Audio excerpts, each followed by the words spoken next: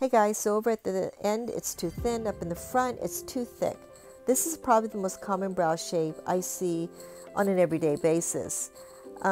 It's all about balance, right? If you have the ends that thin, it makes the front a little heavy, and vice versa. The front of the eyebrow with that much hair makes the end too thin. So we're waxing off the excess hair underneath the heavier side, so that way creating a balance is so much easier, right? There you go with all that hair.